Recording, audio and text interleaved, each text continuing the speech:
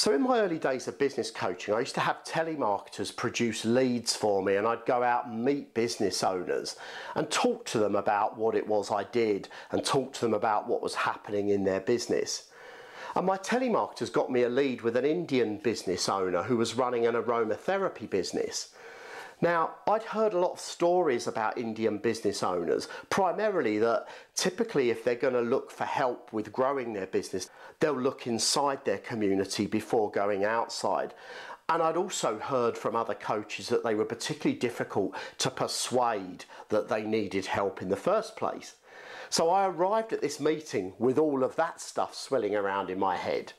And I sat down into what proved to be a fairly combative sales meeting, where it felt like everything I asked him, I was just getting the conversation back that, oh, it's fine. And the gentleman's son was with him as well, and his son was a little bit amenable and was trying to get his father to listen to me, but his father just wasn't playing ball. And in the end, I was getting quite angry and quite frustrated, thinking, well, why am I wasting my time? Why did he want to see me if there's nothing wrong? And then I looked around the room, and there were perfume bottles on shelves around his office. And I suddenly realised I had no idea how you actually make perfume. So I asked him, I said, how do you make perfume? And the next thing, I'm led down to the factory, and he was showing me round excitedly, showing me all the different processes. It was really interesting, I have to say.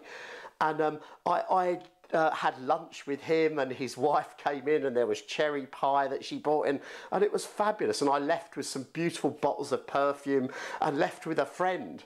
And I remember walking out thinking, if only I'd have done that first, we might have had a bit of a different outcome.